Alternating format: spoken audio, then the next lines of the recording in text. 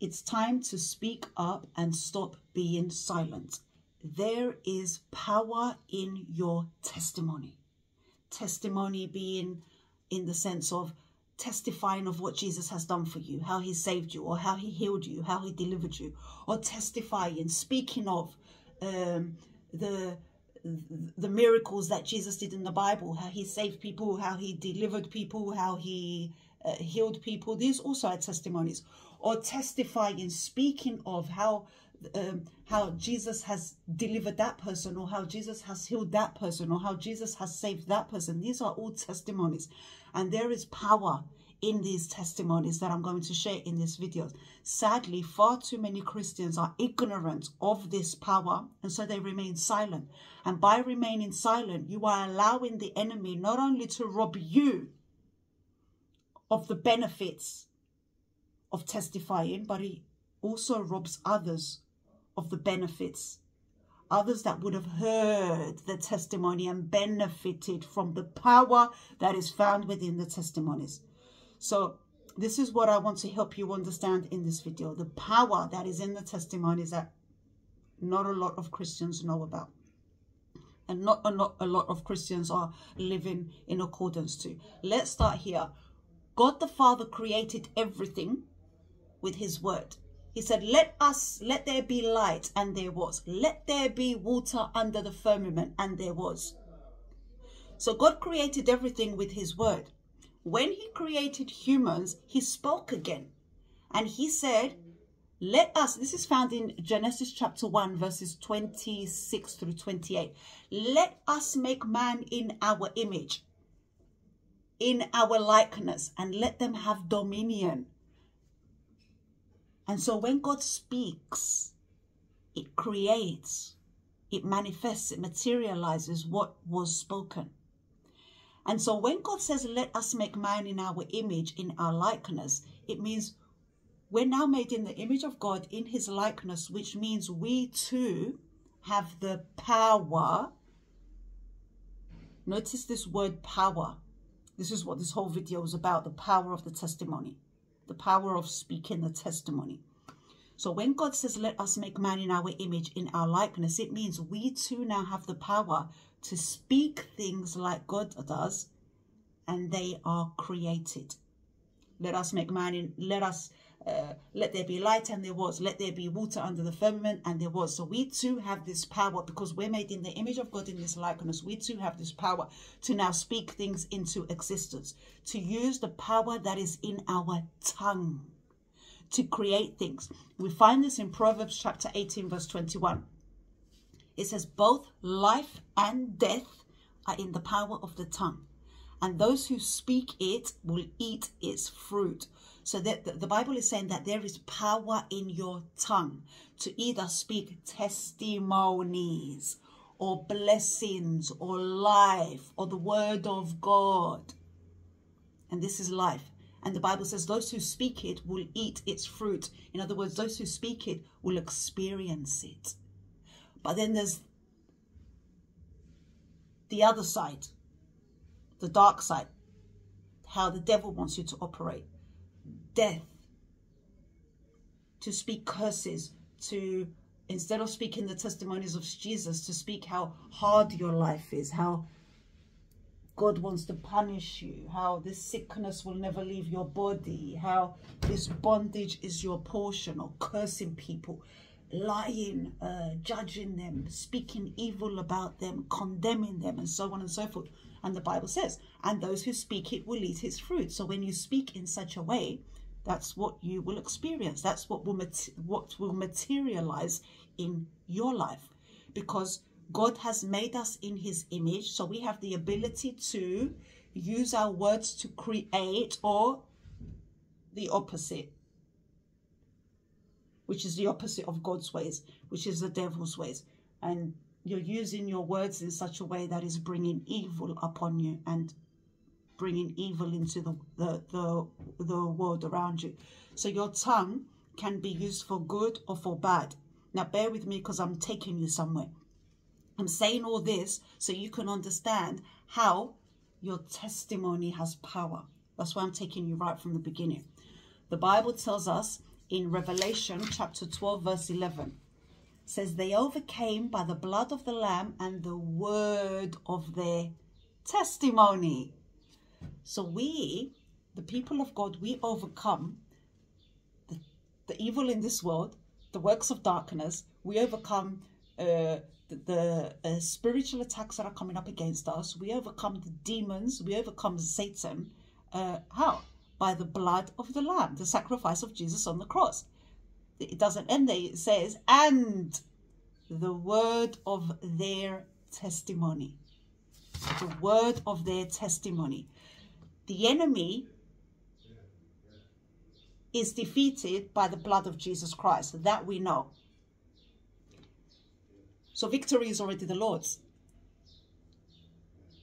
But when the enemy tries to come to you, he comes illegally to you, trying to put lies in your mind so you can believe them and open the door so he can come in and do those things to you, or cause you to speak reviling things, evil things, so those things can happen to you. All right? So the Bible says they overcame by the word of the testimony. So for example,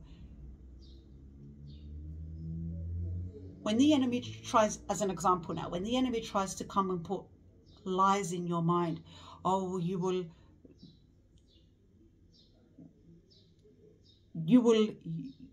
can't do that, you're not good enough, your life is not worth living, that sickness will always be there, and so on and so forth. You overcome by the word of the testimony, by speaking, testifying of what Jesus has already done for you. By speaking, testifying of what Jesus has done for other people. By speaking, testifying of what Jesus has done in the Bible that we read of. So you overcome by the word, by the word of your testimony.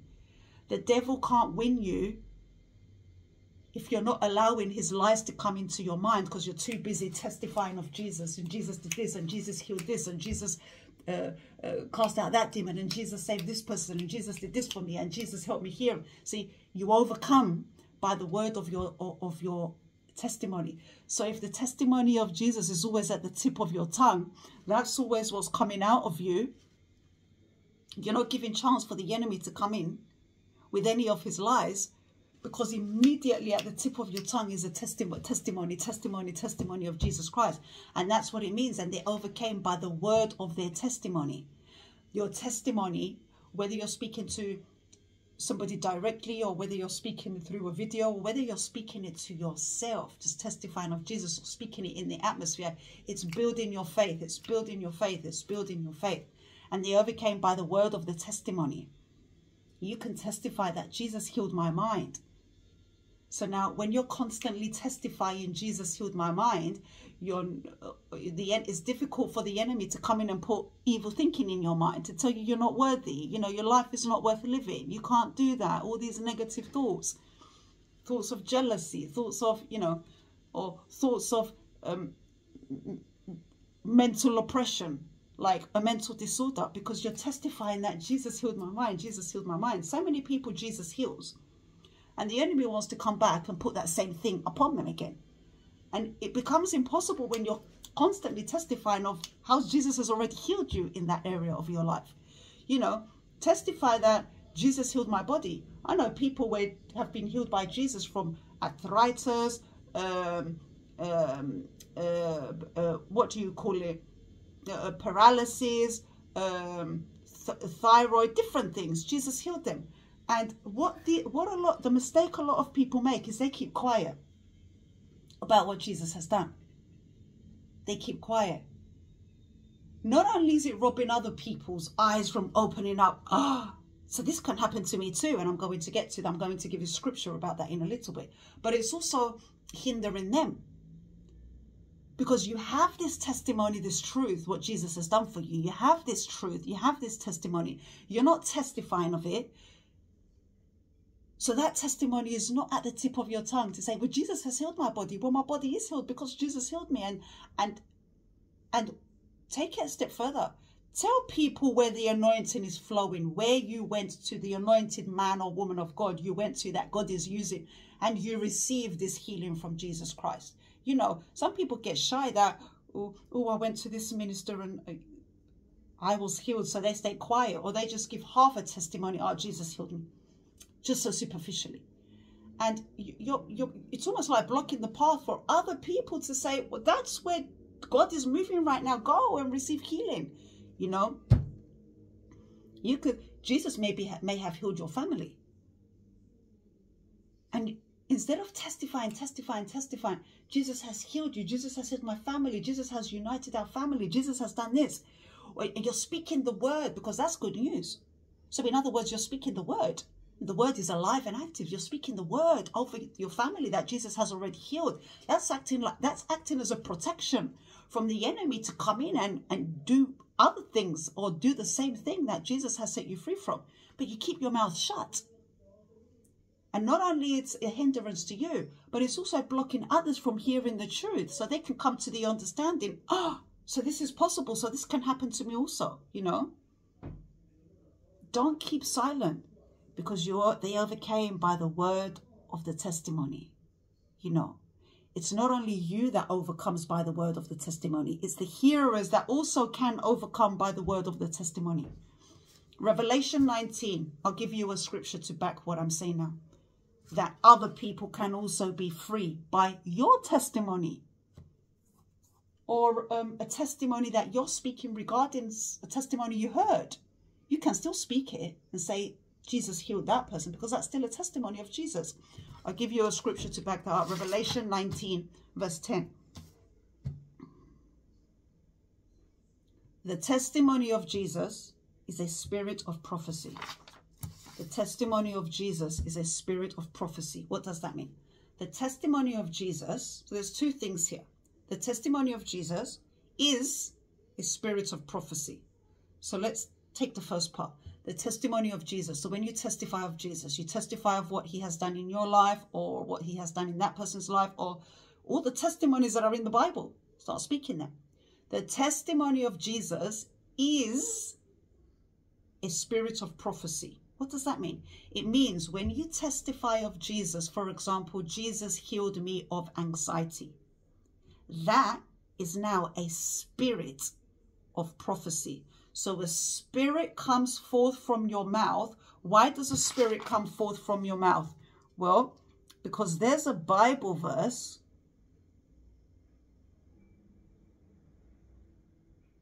I can't remember where it is, that says the word of God is spirit and life. Okay, so coming back, so the word of God is spirit. So when you testify of Jesus, the spirit, the testimony of Jesus is a spirit of prophecy. When you testify of Jesus, the spirit comes forth from your mouth, prophesying to the hearers.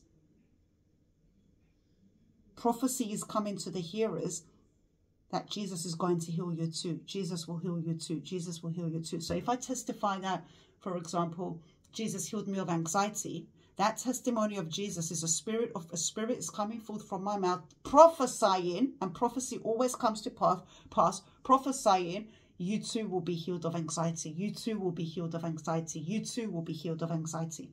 Or let's say I'm prophesying, Jesus healed me or somebody of heart disease. That's a spirit of prophecy. Prophecy is coming now to the hearers, prophesying, you too will be healed. You too will be healed. You too will be healed. So the testimony of Jesus is a spirit of prophecy. So when you're keeping your testimonies to yourself, not only is it blocking you because they overcame by the word of the testimony, not only are you hindering yourself from overcoming more things, but you're also blocking that prophecy from reaching the ears of the hearer. And we see throughout the whole Bible, when prophecy is given by God through a vessel, and that is a prophecy because you're speaking the good news. The good news is the word of God. Jesus is the word of God. So that is Jesus coming through you. The Holy Spirit is the only one that exalts Jesus. So when you're exalting Jesus through testimonies, it's the Holy Spirit doing that within you to testify of Jesus, because the Holy Spirit always exalts Jesus. The devil does not exalt Jesus. Okay, so when that prophecy, every time we see in the Bible a prophecy, it always comes to pass. So when you testify of Jesus and that spirit of prophecy comes forth and it goes to the hearers, prophecy has come to them that they too will be healed. And prophecies must always come to pass. Hallelujah. Praise the Lord. So use your tongue, because both life and death are in the power of the tongue, and those who speak it shall eat its fruit. So when you're speaking testimony, you shall eat its fruit. Use the power in your tongue to testify of the truth, not only for your benefit, but for the benefit of those who are hearing, because that truth is Jesus. Jesus says, I am the truth. And the Bible tells us that Jesus is also the Word of God. In the beginning was the Word was with God, the Word was God. The Word became flesh. Jesus is the Word of God, who was God in the beginning, who is God, and who became flesh. So Jesus Christ, who is the Word of God and the truth, testify of the truth. When you testify of the truth, you're testifying of Jesus. You're testifying the very Word of God. You're testifying what Jesus did. And you can also just testify of the miracles Jesus did in the Bible. Just speak them, just testify of them. It will help you to overcome by the word of the testimony. It doesn't necessarily have to be your testimony. It could be someone you read of on social media. It could be someone you read about in the Bible. You overcome by the word of the testimony, but so do other people, because a prophecy is going out. A spirit of prophecy is going out from your mouth, prophesying to them. See, God is now using you as a mouthpiece to prophesy to them that it's coming to you also. Hebrews 4:12. The word of God is alive and active. The word of God is alive. So if I'm speaking just any words, let's go for a coffee, let's go here, these are words, but they're not alive. In other words, there's no life in them. They're not active. They can't move about. But scripture tells us the word of God is alive and active. So when I speak the word of God at you, because it's alive, it must come to you, because the word of God is also spirit, so it can move. And this is why Jesus was able to speak the word and heal people from afar. It says, and Jesus, and what was it? He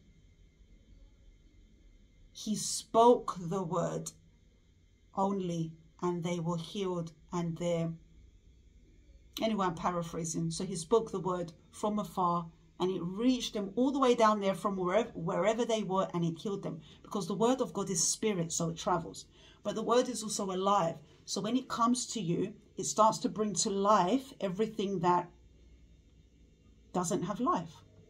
And it's active. The word is alive and active. So it starts to activate in you. It starts to do a work in you. Hallelujah. It begins to work in your life. It begins to work in the lives of those who are hearing you testify. And that word that you're speaking, it produces in them and in you what God intends. Hallelujah. Praise the Lord. John 6:63. The words that this is Jesus, the words that I speak to you are spirit and life. Now, this is what I was looking for earlier. Jesus is saying, the words that I speak to you are spirit and life. So it's not just any words, they're spirit. So they can move. It can come and find you. When Jesus is speaking to you, it's coming to you. It's spirit. And this is why he can speak to someone who was not in his presence at that moment, and his word would go and he would heal them by his word. So the words travel. So when you're speaking your testimony, the words that you are speaking, because they're coming from the Holy Spirit in you, they are spirit. They go and they bring life. The words is spirit and life. Hallelujah. Praise the Lord. Spirit travels. So the word is spirit. So when you're targeting a specific person, and that's exactly what witches do on the dark side, the opposite. They target specific people with their words. They put word curses, spells with their words. That's the dark side. With God, that brings death. This brings life. Okay? So spirit travels. So the word is spirit. When you speak it, it travels. So you can be targeting someone who is suicidal, and they're standing on the edge of a bridge, ready to jump off. And you can speak the word of God and target them, even if they're on the other side of the world, and target them with the word. It has to be the word of God. Either that coming from the Bible, it's coming from the Bible directly, or the Holy Spirit is giving it to you that time. And somebody standing on the edge of the bridge, ready to jump off, and you target them, even from afar or in their face. And you target them with the word of God that is spirit. It travels to them.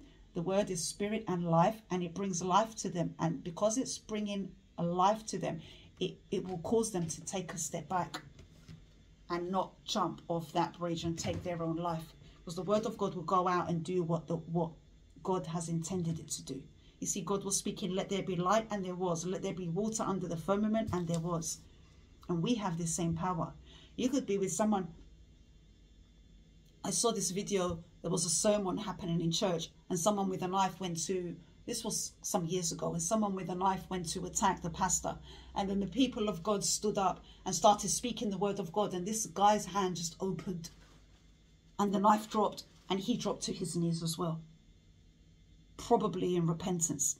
But that's the word of God that is spirit and life, that is alive and active. It's going there, and it brings life to the dead thing. So that holding the knife is a dead thing of the enemy. So it has to bring life to that. It literally causes the hand to open and the knife to drop out. This is powerful stuff. You see, a lot of Christians, they do not understand the word of God. They do not understand the power in the testimony. How testimony is alive. It moves. It targets people. You need to be giving your testimony. Isaiah 55:11 says, the word of God will never come back void. It will always go out and produce what was spoken. So when you speak the word of God, it will never just go out and not do anything. It must go out and produce what was spoken. Just as when God said, let there be light, it went out and produced what was spoken. It must be. Hallelujah. Praise the Lord. So give your testimonies. Don't be silent. Give your testimonies in the comment box. Give your testimonies to your families. Give your testimonies in the videos. Just give testimonies all the time. My books can be purchased below. Who is God? Worldly Life of Deception. New Age Occult to Jesus Christ. Spiritual Warfare. And This is Grace. More links below. God bless you.